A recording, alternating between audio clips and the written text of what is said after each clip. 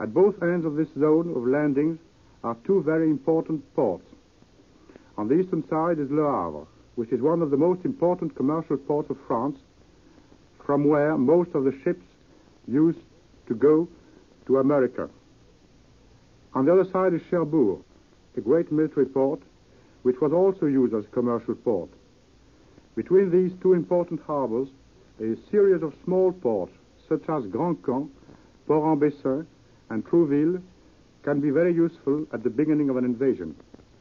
Besides that, small ships can go up to the canal to Caen. It is now too early to try to guess what the Allied command's objectives might be, but a landing along the Normandy coast would offer two possibilities. First, Le Havre coast is the nearest point to Paris. If the penetration was successful, it would lead the Allied forces toward the capital of France, not more than 120 miles away from by the Seine Valley. This would have a tremendous military and psychological effect. The other possibility in the western part of the landing zone would be to attack towards Avranches and cut the Normandy Peninsula completely. This would liberate an important area, which would be very useful for further landings of the Allies in France and perhaps lead to the invasion of the Brittany Peninsula. In case of heavy German counterattack, the Allies would then have the rather short defense line from Avranches to Caen. Anyway, according to the latest German reports, heavy fighting is now taking place in the Caen area. If this is true, the Allied troops fighting there are most probably paratroops. The intention would be to cut both the road and railway between Paris and Cherbourg by occupying the city of Caen, a city of now almost 100,000 population. This would isolate the northern part of Normandy, which would leave the German only secondary railways between Avranches and Saint-Lô and Cherbourg. Of course, all this is only conjecture, since we don't know anything about the High Command's intention, and we don't even know if this landing in Normandy will be the main effort of the Allied troops. It must be noticed that the Germans speak of very heavy bombing in the Calais zone, and it must be remembered, too, that hard fighting will probably take place before the Allies make their way through the deep German defense line.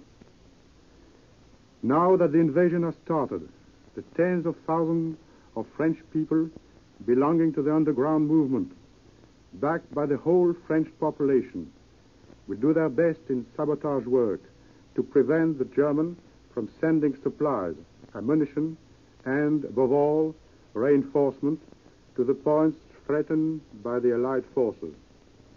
For the French nation, for our beloved country, the dawn of liberation has come. All the patriots in France will do their duty, the same as the French soldiers have been doing theirs on all the fronts of battle since the beginning of the war. Well, you just heard a first-hand expert analysis of the military possibilities along the invasion coast of France by Lieutenant Colonel Victor M. Morrison of the French military mission in Washington. I return you now to New York. Columbia's news headquarters in New York, and now Columbia's military analyst, Major George Fielding Elliott, is going to analyze some of the German military reports which we have got so far. Here is Major Elliott. The German radio has been busy telling the world what the German propaganda ministry, at any rate, possibly the German High Command, thinks the Allies are up to. And while we must regard all enemy broadcasts with the usual suspicion, the strategic picture which they are presenting seems to fit together fairly well as a pattern. It seems to be the German idea that the port of Cherbourg is our main objective. This port lies at the northern tip of the Normandy Peninsula. It could be isolated by landing paratroops behind it, which the Germans say we have been doing. And they also report a major landing from landing craft covered by naval forces near St. Vaast-la-Hougue, which is on the eastern shore of the Normandy Peninsula and would threaten the rearward communications of Cherbourg. In addition, the Germans say that paratroops have come down at the important rail and road junction of Carentan, which controls the rail lines and highways leading into the peninsula from the southeast, that is, from the direction of Paris. These are German reports, but they seem to be the logical steps that the Allies would take if Cherbourg were, in fact, one of our major objectives, as it well may be, since it is a large and well-equipped port and would be very useful to a landing force. The Germans also say that other landings are taking place along the strip of coast between the Normandy Peninsula and the port of Le Havre, which lies at the mouth of the River Seine about 60 miles east of the Normandy Peninsula in a straight line, though the length of coast between the 2 points is about 100 miles. They say that we are landing in the mouths of the rivers along this coast, the principal of which are the River Bière and the River Orne. This would also be quite likely, as an attempt to get the port of Le Havre as well as Cherbourg would make a good deal of sense, as you've just heard Colonel Morrison tell you. But we must remember that these are all German reports so far, and we have had no word from any Allied source of the places where our landings are actually taking place, except for a British radio report just picked up by Columbia's shortwave listening station, which in a broadcast directed to Europe say that war correspondent dispatches state that the first reports of the Allied landings in Normandy are good. This is the first report we have had from any Allied source which has said that we were landing in Normandy. But that would seem to confirm, at least so far as general direction is concerned, the German reports that we have received. Another German report says places the strength of the forces which have been landed by from the air as 4 parachute divisions. Well, actually, in the Allied forces, there are no such thing as a parachute division, but there is such a thing as an airborne division, which consists partly of parachute troops and partly of airborne troops in air transports and in gliders. The parachutists prepare the way by seizing a landing field, and then the transports and gliders come in when the landing field has been seized and prepared by the parachutists. If we have landed anything like 4 airborne divisions behind the German lines to cut their communications, and especially to cut off the approaches to the Normandy Peninsula, it would seem that we would have a very good chance of success in this operation, or this would be an extremely strong force, and probably a good deal stronger than the Germans could concentrate in that locality within 24 or even 48 hours. So that the remarks of Prime Minister Churchill that the operation has been successfully begun seem in this respect to be borne out by the Germans themselves in their statement of the size of the force that has been landed.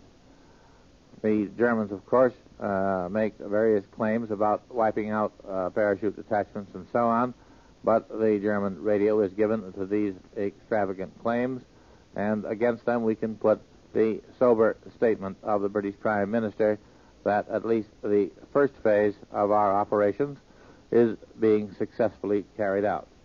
And now, here once again is Bob Trout.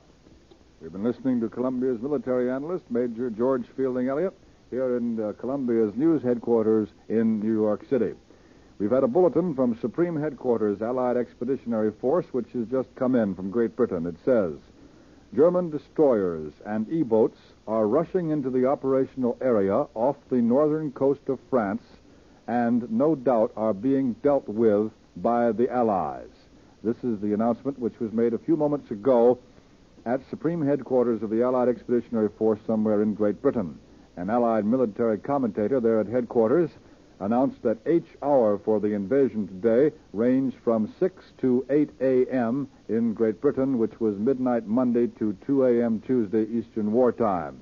German broadcasts, you know, are saying that a furious battle between German E-boats and Allied warships is raging off Le Havre, but that is the latest official word from the military spokesman at Supreme Headquarters that German destroyers and E-boats are rushing into the operational area and no doubt are being dealt with.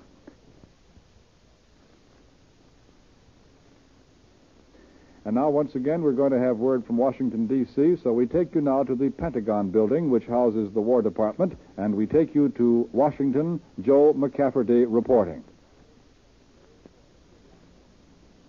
Military experts here at the Pentagon building point out that this invasion, like so many we have accomplished in other phases of the war, is a waterborne operation, for there are no land avenues open in order for us to reach and engage the enemy. In the past, landings against opposition have been made in greatest force, besides the Pacific area, in Africa, Sicily, and Italy. They also emphasize that this is not General Dwight Eisenhower's first experience with an amphibious operation. He was in supreme command of the joint operation in Africa, in which Allied Army, Navy, and air units participated.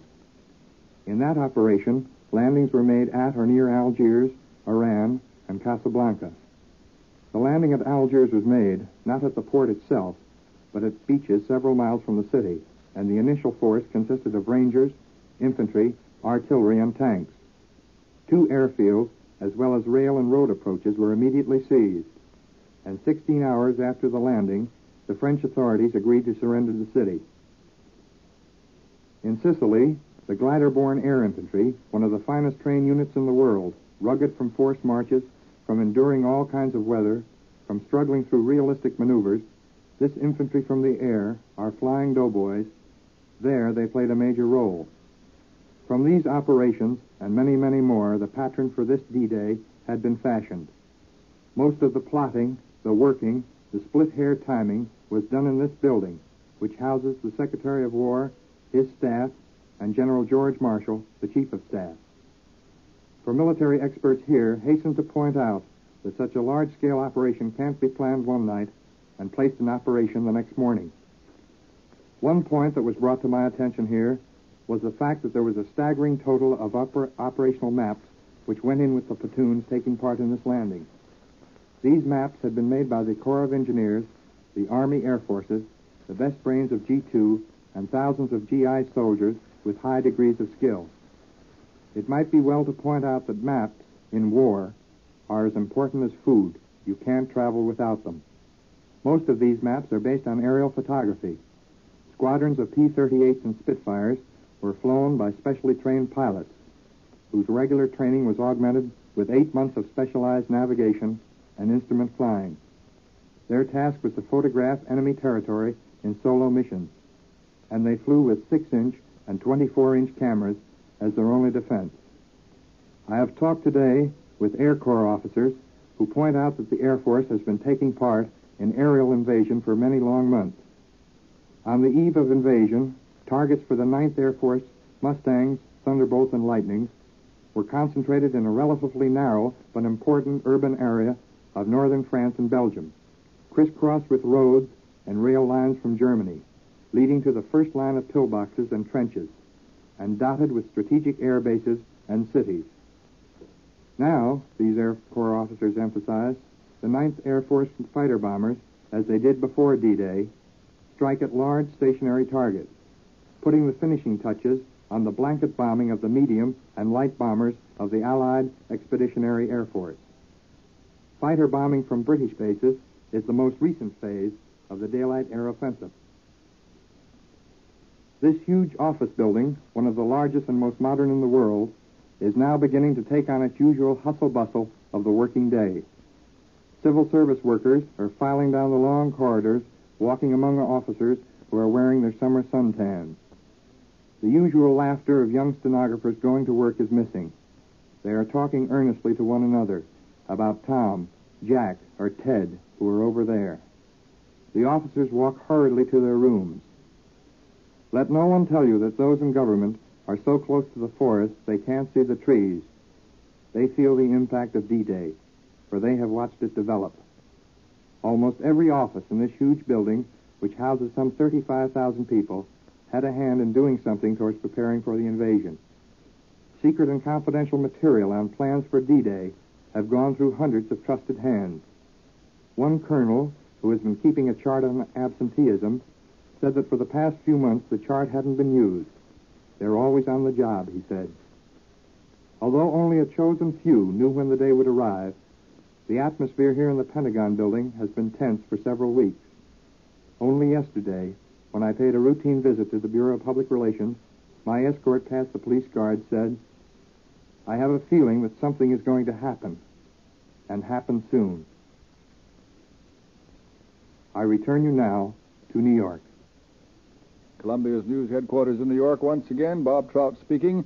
Now let's go over the latest news that has come in while we've been listening to our correspondent in Washington, D.C.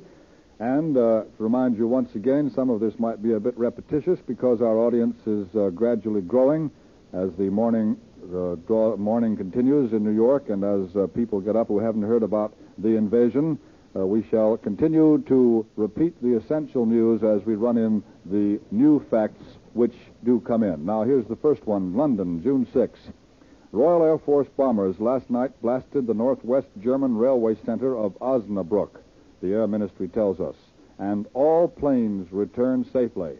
That answers our question about what the heavy strategic bombers were going to do once the invasion started. Some people thought they would be called off strategic bombing altogether and would be used directly to support the invasion, but last night, which was D-Day, Royal Air Force bombers were out after the northwest German railway center of Osnabrück, the Air Ministry tells us, and they also tell us something which is rather unusual. All the Royal Air Force bombers returned safely to their bases in Britain.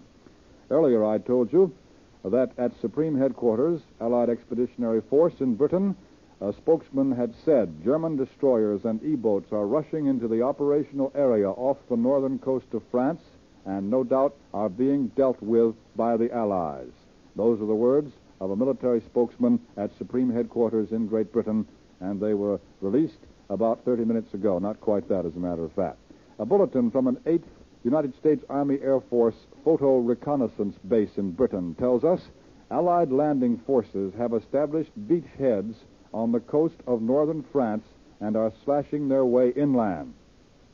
Now, that's the very brief word that we have just had from a United States Army Air Force photo reconnaissance base in Great Britain. That means that a reconnaissance pilot has looked down and has seen the beachheads which now exist on the coast of northern France, and the pilot has come back with the word that the troops who landed and established those beachheads are beginning to move inland. Of course, we don't know how far they've gone. Actually, that's somewhat similar to some of the news that Prime Minister Winston Churchill had given in his statement in the House of Commons, which we have gone over briefly earlier, but as it does contain the very latest details and some very definite details, let's go over it again. Prime Minister Winston Churchill told the House of Commons that massed airborne landings have gone off successfully behind the enemy's lines in France. He said the landings along the beaches are still proceeding, but that the fire of enemy shore batteries has been largely silenced. The Prime Minister noted that many of the German ground defenses, especially those in the water, which we ourselves thought might be stiff to overcome, have proved to be less difficult than had been anticipated before the invasion began. And the Prime Minister revealed that more than 4,000 ships took part in the combined operation, and that we now have about 11,000 first-line planes to support the ground troops. So far, continued Mr. Churchill, everything is proceeding according to plan, and, he said, what a plan it is. The Prime Minister admitted that the vast operation, or rather he said that the vast operation is undoubtedly the most complicated and the most difficult that's ever been undertaken in the history of the world. But, he said, we shall furnish the enemy with a succession of surprises in the course of the fighting. And he warned that in the weeks to come, the battle will grow in scale and intensity. And that word, weeks, in the statement of the Prime Minister this morning is a word that we should remember. Here's word from Russia that the Moscow radio has told the Russian people about it. At 6:45 in the morning Eastern Wartime, in other words, about half an hour ago, in a Russian language broadcast, which was recorded by the Federal Communications Commission in this country, the Moscow radio gave the Russian people the news of the landing of Allied armies on the northern coast of France. The Russian broadcast was given under a London dateline, and it reported the first communique of Supreme Headquarters factually and without comment. We've already given you that one-sentence communique several times, many times I should say, and that communique, while it's the only one that has been given out, is really outdated now by the remarks of the Prime Minister in the House of Commons. Well, from time to time during this night-long broadcast, which began almost just shortly after midnight last night, from time to time, we've been waiting to see what Tokyo was going to say. And now we have the first reaction of the Tokyo radio to the news that the liberation of the continent has begun. Here it is. Tokyo radio's first reaction to the invasion was a broadcast in the German language, beamed to Europe, according to the CBS correspondent in San Francisco, who quotes Claude Buss, director of the Pacific Division of the Office of War Information. And the Tokyo broadcast says, quote, "We have just learned with deep concern of the landings by the Allies on the coast of France. We expect," says Tokyo, "that they will be quickly annihilated by the courageous German armies." That's the full text of the Japanese announcement, a very short announcement given in the German language, and that so far is all that Tokyo has said about it. That's a broadcast which Tokyo put out for foreign consumption. The foreign, in this case, means us. And so far, the OWI on the West Coast tells us the Japanese people have not been told the news that the invasion has begun.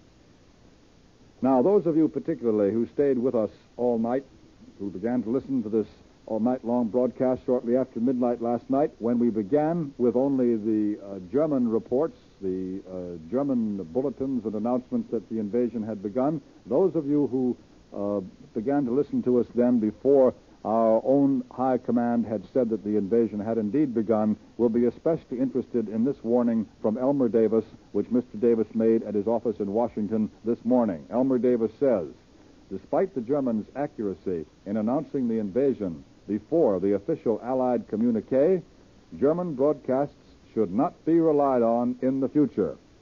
Elmer Davis said the reason the Germans made the announcement so quickly before the Allied communique was released, a couple of hours before, in fact, was possibly that the Germans are trying to build up a reputation for accuracy so that they can then put one over on the Allies later. That's the way Elmer Davis puts it. He says that later on they may try to put one over on us, and that's why they're trying to build up their reputation for accuracy. And then Mr. Elmer Davis asked all Americans to remember that Joseph Goebbels is in business for his health and not for ours. And now at this time at Columbia's news headquarters in New York, we're going to repeat a very colorful broadcast made earlier this morning on this network by CBS correspondent Richard C. Hottelet, who was speaking from London. Those of you who have been with us all along heard Mr. Hottelet's broadcast, and now Mr. Hottelet's report will be read by Joe King. The Allied forces landed in France early this morning. I watched the first landing barges hit the beach exactly on the minute of H hour. I was in a 9th Air Force Marauder flying at 4,500 feet along 20 miles of the invasion coast. From all I could see during these first few minutes, there was nothing stopping the assault parties from getting ashore. We spent about half an hour over enemy territory. We flew over and bombed some of the coastal fortifications, but except for some light flak from inland positions and from some kites firing at us, we saw no enemy gunfire. The only other sign of life in enemy territory were some white and yellow parachutes dotting the ground where our paratroopers had hit the ground. The weather is favorable for the operation. Offshore, Allied warships were bombing the enemy coast, and they seemed to be doing it without any opposition.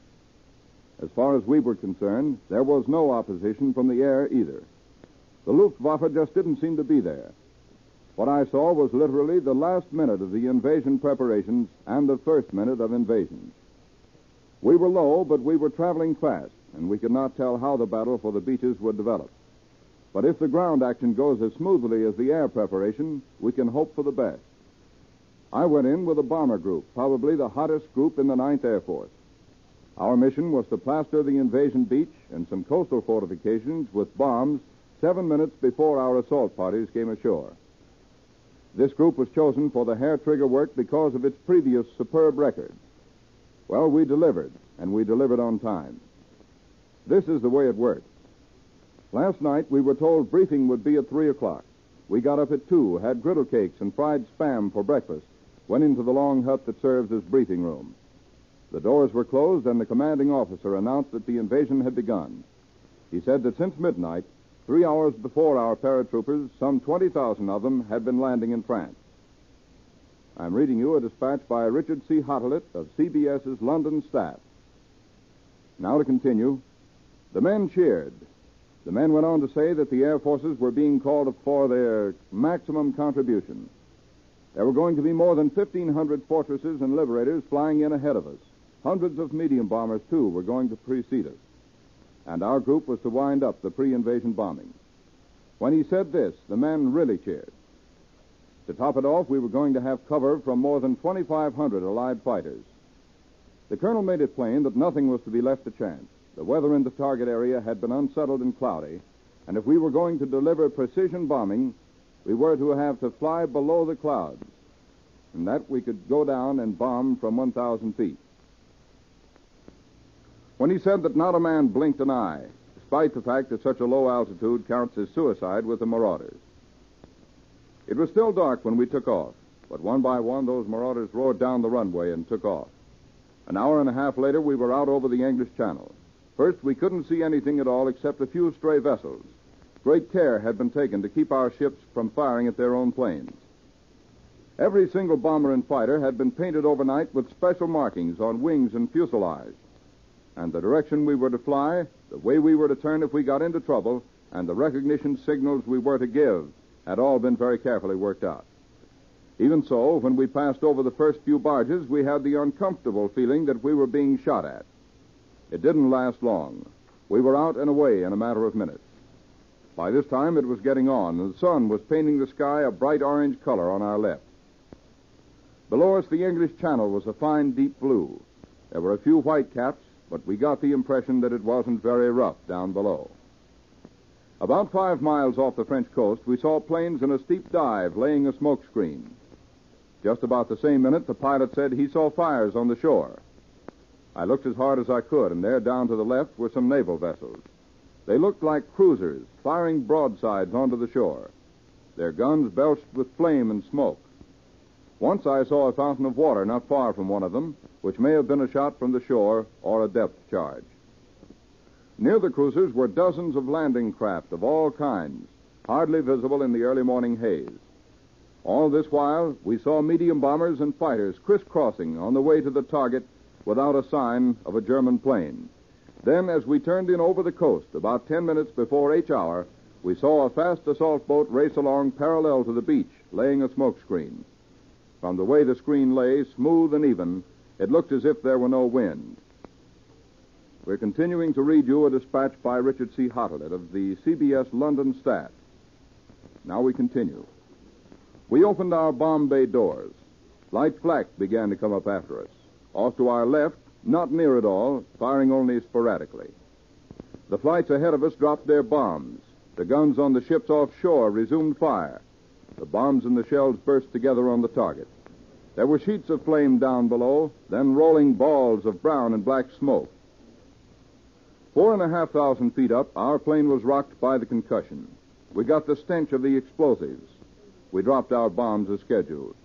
And just then we saw down below on our left dozens and scores of white streaks as the assault boats raced over the blue water to the beach, leaving their white wake stretched out behind them. As we turned away from the target, we saw the boats hit the beach. Then we took evasive action, and I couldn't see anymore. Down below, except for some more sporadic smoke, it was a dead country. No sign of life, no vehicles on road, no troop movements. And all the way in, we saw our marauders weaving in and out in perfect formation above us, below us, and around us, on all sides. We didn't see a single one of our planes in distress. The mission wasn't the way we had figured it. We had expected to see German fortifications give back blow for blow with our ships. There was no sign of it. We had expected to see the Luftwaffe out in its full remaining strength to try to stop our planes or at least strike a blow against our landing craft. We didn't see either. We had expected to find enemy territory full of anti-aircraft, alive with reserves moving into threatened areas. We didn't see that. The circumstances of our flight, the fact that we got there simultaneously with the invading troops and left in a minute, make it impossible to draw any far-reaching conclusions on how the battle is going. But one thing we can say already, and that is our air supremacy over the coastal invasion zone today is not seriously challenged. And that is the report of Richard C. Hottelet, CBS London correspondent, who was over the invasion area in a bomber. And now, back to Bob Trout.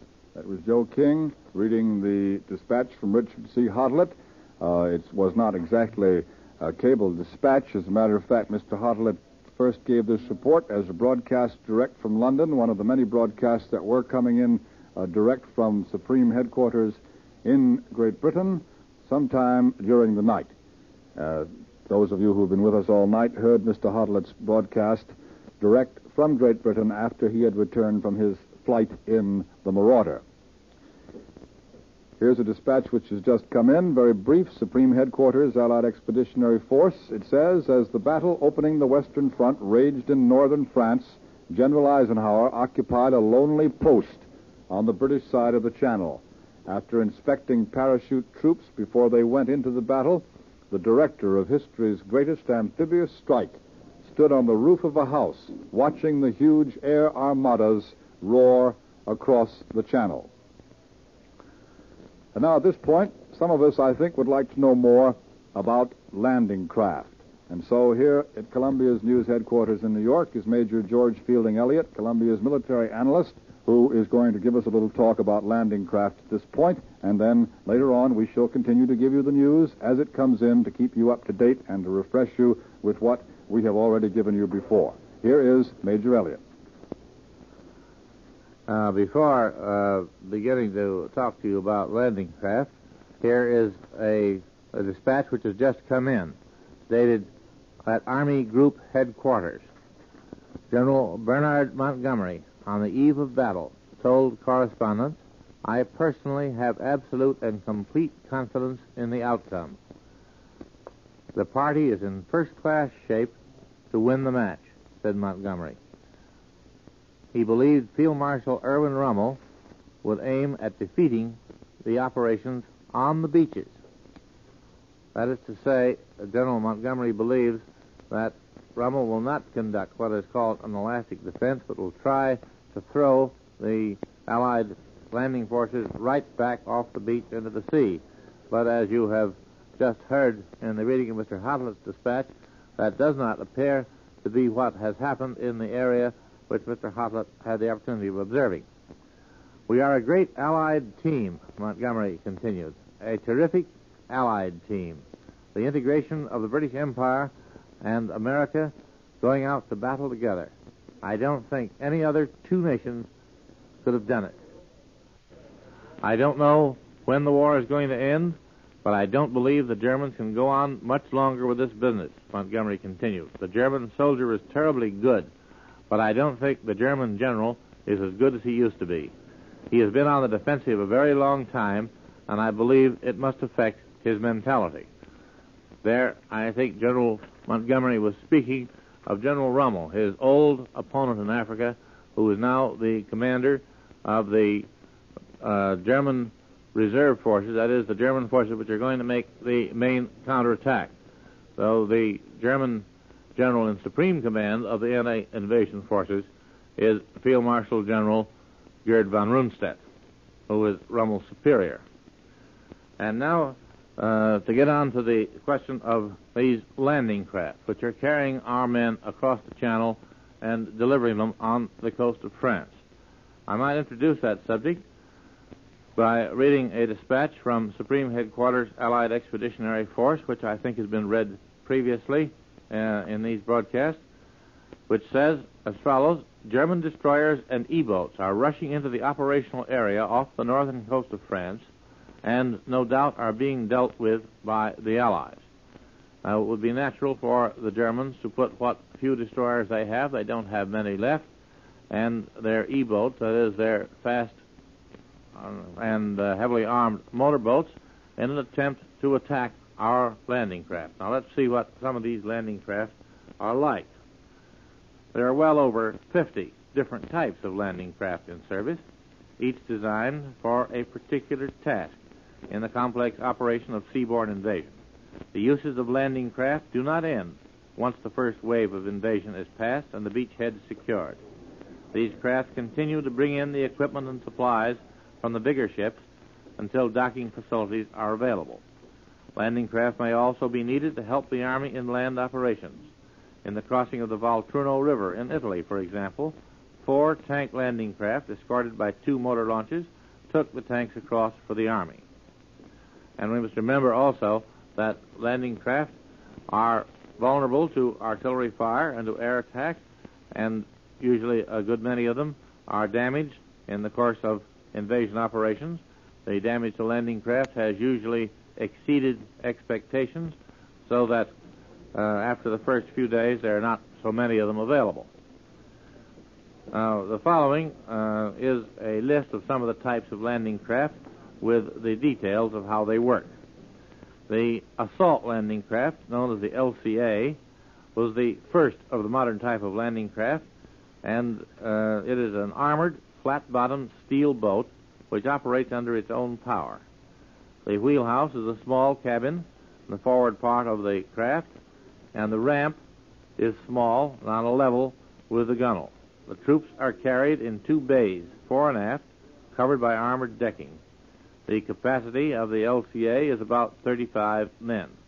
These craft carry out the first assault landings. That is, each of them carries one of the assault groups which were described to you in an earlier broadcast. They are driven right onto the beach, and the bow flap drops down to allow the troops to run straight ashore. This landing craft has a crew of 4. Then there are 2 other types of a similar nature. That is landing craft personnel, similar to the LCA but slightly smaller, and the mechanized landing craft, which has a very shallow draft and with twin screws, and is also run right up on the beach. A support landing craft is not really a landing craft at all. It's a powerfully armed ship whose task in an invasion is to go in close to the beaches and cover the initial landing. It has smoke apparatus and mortars, in addition to machine guns and light cannons. The landing craft flak, LCF, is a floating anti-aircraft battery. It, too, is not really a landing craft at all. And we come to the LCT, our landing craft tank. A typical LCT is about 200 feet long, displaces 350 tons, with a draft of 3 feet forward and 7 feet aft, enabling it to run up on a shelving beach. It's a seagoing vessel driven by twin diesel engines and has a crew of 12 men in all. 2/3 of it are occupied by the tanks or other vehicles, which are placed on a reinforced iron platform with a corrugated surface to prevent them from slipping. These craft are capable of carrying a number of tanks or other vehicles, trucks, armored troop carriers, and so forth, or of guns. When loaded, the vehicles are driven in stern first, packed close together, and lashed in place while at sea. The LCT has a hinged ramp in the bows, which enables the tanks or other vehicles to be driven straight ashore. The LCT, incidentally, is not a good seaboat, her construction making her easily affected by wind and tides and difficult to maneuver. Nevertheless, the LCTs in the Mediterranean have steamed great distances. One group of them, for example, was at sea off and on for 2,000 hours and steamed about 10,000 miles in that time. The LCI, or landing craft infantry, is one of the most important types of landing craft, and one of the those of latest design also. The troops are landed directly on the beach by the inclined ramps to port and starboard, which are let down on each side of the bow. This type is considerably larger than the LCA, that is the assault group, which holds 30 to 35 men. This one will hold a full rifle company of infantry, about 200 men altogether. Then we come to a still larger ship, the LST, or landing ship tank. These ships are the major tank landing craft. They have a shallow draft and are able to go close inshore to discharge their cargoes, the vehicles being driven directly onto the beach from the bows, which open for the purpose. 2 huge doors opening to port and starboard.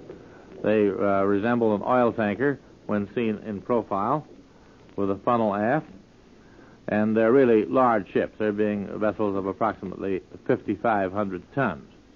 The landing ship infantry is the corresponding size in the infantry type of ship, a large vessel of several thousand tons, somewhat resembling a small ocean liner. It's the main infantry carrying unit of the invasion craft. It anchors offshore and lowers barges or assault craft from her davits in which the troops are carried ashore. This type of ship is not usually run up on the beach. Then there is the very useful little amphibious craft known as the duck. It also is not a landing craft in the normal sense because it can float and propel itself in the water and also on shore. At sea, it looks like a square-bowed launch, the body being boat-shaped and boat-sided. Ashore, it is a 6-wheeled, 2.5-ton truck. It has a normal motor engine, which is thoroughly protected from the sea. The engine actuates a propeller at sea, and it drives the wheels when the duck is on land. The changeover is made by a single movement of a special lever. Ducks are carried on board ship as deck cargo and are lowered over the side when they are needed by derricks. The men slide down ropes into them, and supplies are lowered in the normal way. The ducks were first used in the Sicilian campaign, and they've also been used in the Pacific by our Marines and other landing forces. The naval vessels chiefly concerned with the close convoying of the invasion armada are minesweepers, trawlers, motor launches, flak ships, destroyers, corvettes, and aircraft carriers. The minesweeper, of course, has the task of sweeping up enemy submarine mines, which might otherwise blow up the landing craft, and these will be sowed pretty thickly offshore in areas where the enemy expects us to come in. Trawlers are used also for the same purposes. Flak ships are just what the name implies, anti-aircraft ships for the protection of the landing craft against enemy air attack. Destroyers and corvettes deal with attempts by enemy destroyers or E-boats to attack the landing craft, such attacks as have been reported in the dispatch that I read to you at the beginning of this broadcast. And larger craft may also be necessary if the presence of enemy cruisers may be suspected. The enemy has a few large warships left, and of course he may decide to use them, to throw them in, to do what damage they can do. We may be very sure that the Allied naval forces are taking adequate precautions against any such attempt. Finally, aircraft carriers may be necessary in order to protect the flanks of the movement across the channel against any attempt by the enemy to attack them from up or down channel.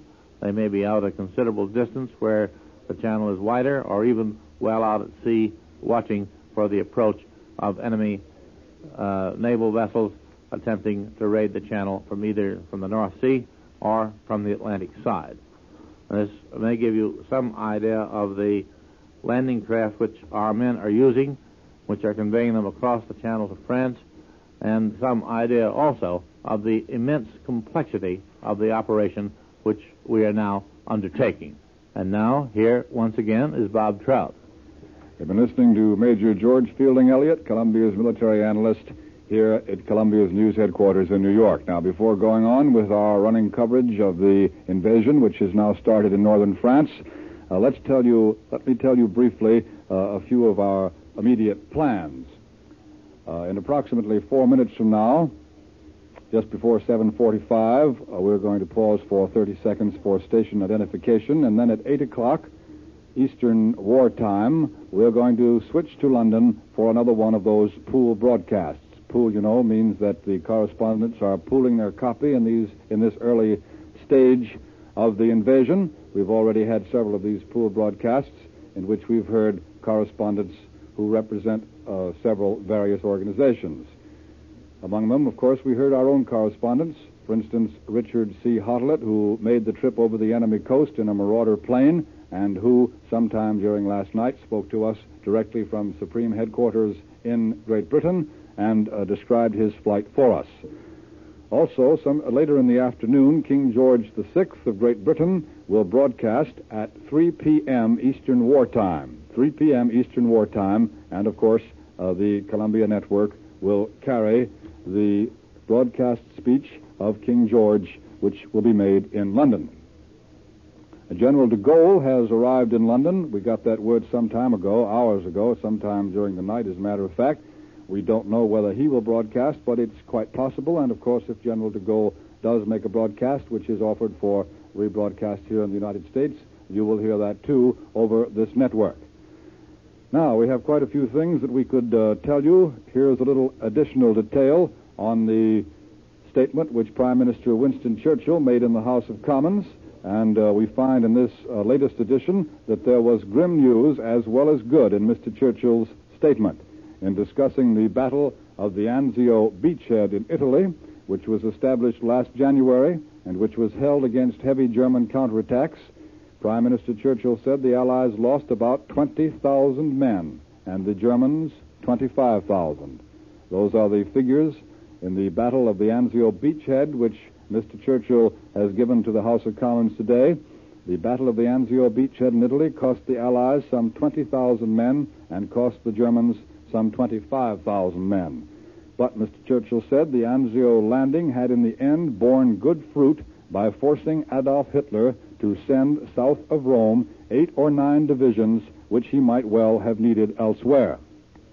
The latest word from Supreme Headquarters, a brief dispatch which has just come into Columbia's news headquarters here in New York, says, Allied troops have secured a beachhead and dug in military circles here heard early this afternoon.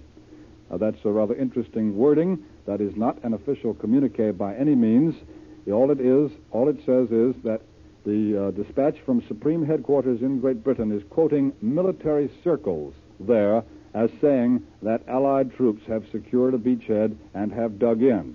And then it goes on to say simply, it is not known presently how deep the penetrations are. Now, just to tell you once again briefly of our plans, at 8 o'clock, that will be in 15 minutes from now approximately, we are going to bring a broadcast to you direct from London, a pool broadcast, and we hope that you will be with us as we continue our invasion coverage. We've been broadcasting all through the night, starting shortly after midnight last night when the Germans first began to put out their reports that the invasion had begun. It was some hours later, it was 3:30 in New York, when the first communique was released in Great Britain, and we learned that the German reports had this time been right and that the invasion of northern France had indeed begun. Well, we shall hear our next broadcast direct from London in approximately 15 minutes, a pool broadcast. And now we're coming to the time when we pause for 30 seconds for station identification. This is Bob Trout speaking to you from Columbia's news headquarters in New York City as Columbia continues its invasion coverage. This is CBS, the Columbia Broadcasting System. Broadcasting from America to France for the Office of War Information, in addition to doing his regular broadcasts for CBS audiences here in our own country. And now, here is Mr. Calvin. You heard Bob Trout report a few minutes ago the news from Stockholm about the Allies landing at 12 points on the coast of France between Le Havre and the Cherbourg Peninsula, with the evident aim, according to these dispatches, of driving straight on to Paris. If that is the way our drive is developing, it's significant to recall President Roosevelt's words only 2 nights ago to the effect that Rome was the first of Europe's great capitals to fall to Allied arms and that 2 others were due to be captured, by which he may well have meant that Paris was next on the list. At any rate, you can well imagine the excitement of the excitable French people as news from our radio is flashed to them and they see the Allies landing in their own beloved Normandy countryside for the liberation of which they've waited so long. We can be sure that the French underground is offering valuable aid to our landing forces and that sabotage of the German defenses is being carried out wherever possible. Some Frenchmen may have been disappointed that General de Gaulle, who has now arrived in England from Algiers, has not as yet broadcast to France, so far as we know. Those speeches by the Premier of Belgium and the Premier of Holland were broadcast hours ago to their people. But it is announced that General de Gaulle will broadcast later in the day. It'll be useful at this stage of the invasion news to give you a little background on the kind of country that our boys are going on into in northern France. Northern France, the only definite locality term used so far by the official Allied communique issued this morning at 3:32 a.m. Eastern Wartime from General Eisenhower's headquarters. Militarily, northern France includes an area approximately 100 miles deep, extending from the frontier of Belgium through Paris to the mouth of the Loire River on the Bay of Biscay. This area is roughly rectangular. I hope you have a map in front of you now to follow me, and is bounded on the south by the Loire, Oise, and Sambre rivers. Two peninsulas thrust out into the English Channel. One is the province of Brittany in the extreme west, from which so far we've had no reports of any Allied invasion activity, and the other is the peninsula known as Cotentin, on which Cherbourg, that great port familiar before the war to so many transatlantic American travelers, where Cherbourg is located. In general, this area of northern France is a rolling plateau varying in elevation from 200 to 650 feet. However, there are some low mountains in Brittany and another low range in South Normandy. In the area where our boys are reported landing, not officially by the Allies, but by the Germans and by these roundabout dispatches from Stockholm, in the area where our boys are reported landing, some of the finest, broadest, and best beaches in the world are located, ideal for landings of landing craft and landing craft tanks. In places, the plateau inland extends all the way to the English Channel, with cliffs along the seashore averaging about 200 feet in height. This, of course, would make infantry landings more difficult, but not impossible.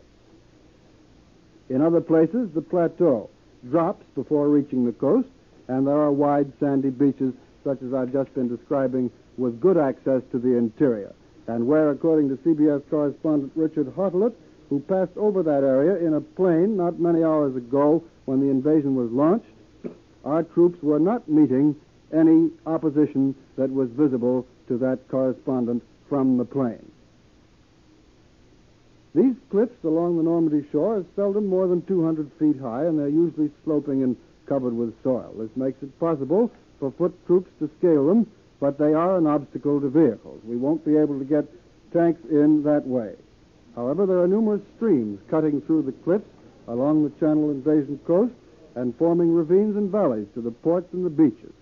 Through some of these breaks in the cliff line, there are railroads and main highways. Through others, there are paths which could be widened and graded for the passage of military vehicles.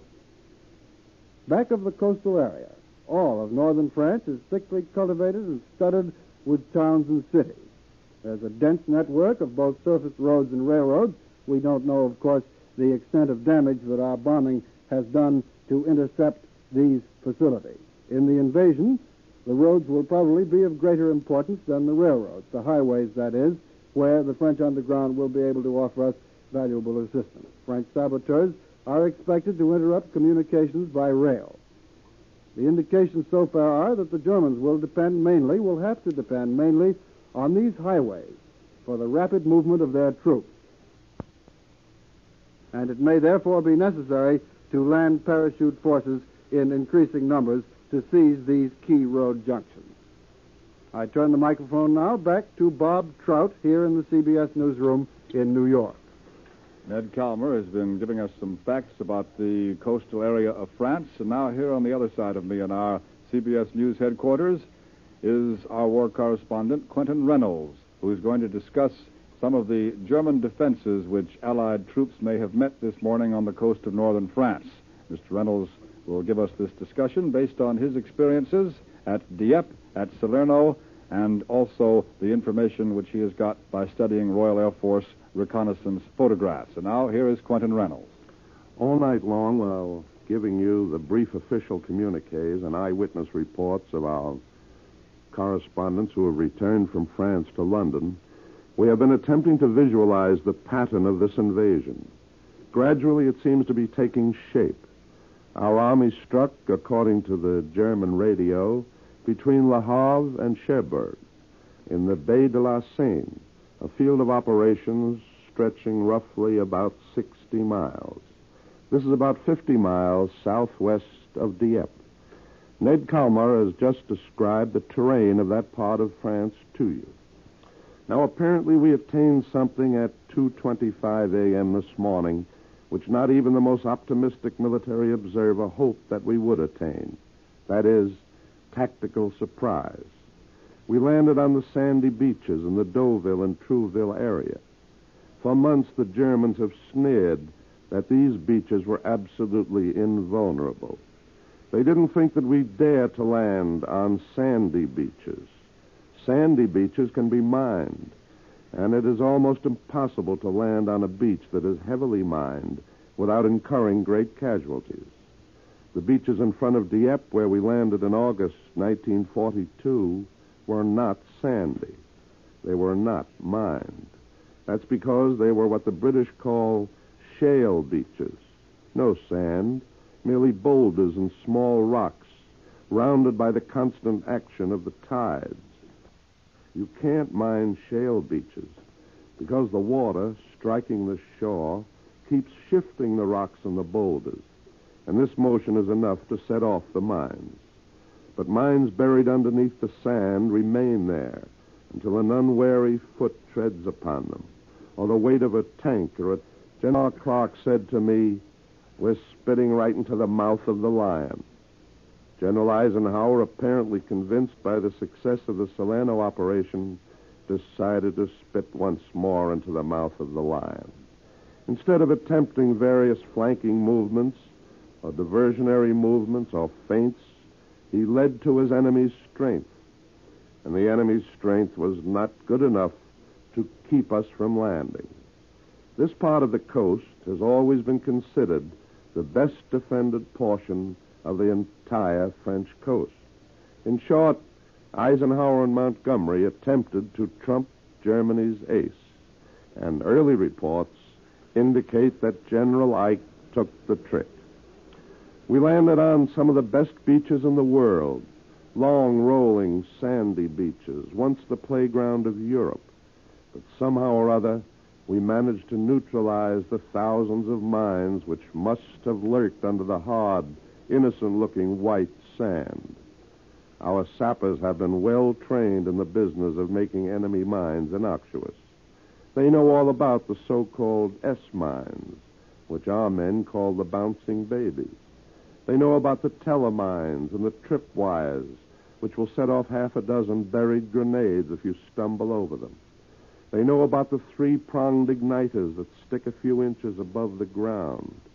They can see these. They can't see the so-called platter mines, almost as thin as phonograph records, which are buried a foot below the surface of the ground. We know that early this morning, the first men to dash out of the landing barges were the sappers with their detecting devices. These reveal the presence of all metal mines. They do not reveal the presence of the plastic mines the Germans used in Sicily and on the road to Rome.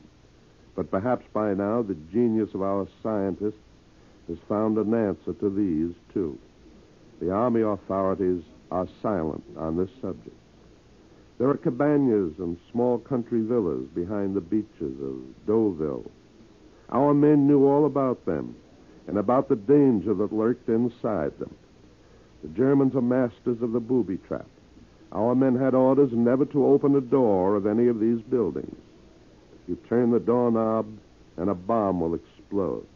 Instead, our men were told to send a blast of Tommy gun fire at the doorknob, shoot off the lock, push the door open with a long stick, and then enter.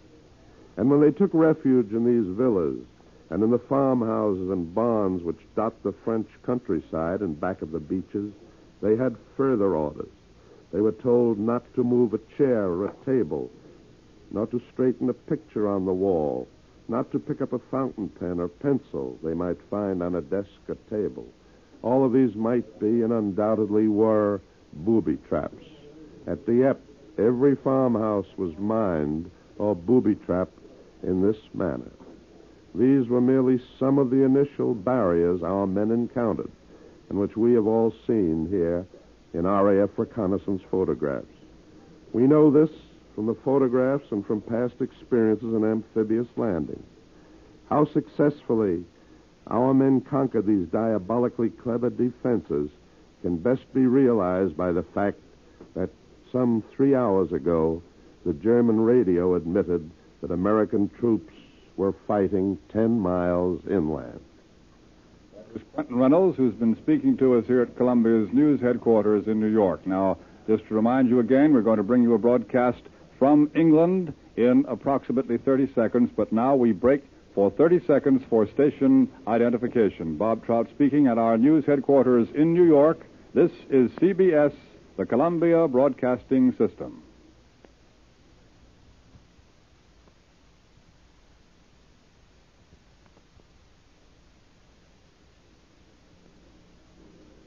This is D-Day, the day of the Allied invasion of Western Europe, and CBS World News brings you the invasion reports of its correspondents at home and abroad, called in by Alan Jackson. This is the situation at the moment. Allied troops have landed along a 100-mile stretch of the French coast. Thousands of paratroopers and glider-borne forces have descended behind the enemy lines. Thousands of Allied warplanes are supporting the operation, and so far it appears to have met little opposition. The greatest naval armada in history took the troops across the channel. And now here is Alan Jackson, one of Columbia's news editors. American radio correspondents in London are ready now with the latest details of the invasion. First, we hear from CBS correspondent Richard C. Huttlett. Go ahead, London.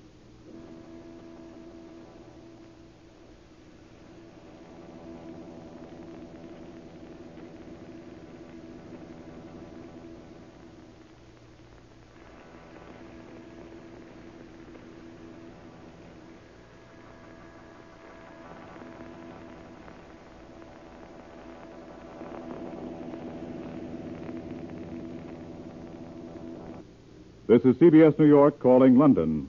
Go ahead, Richard C. Huttlett. Invasion of Europe.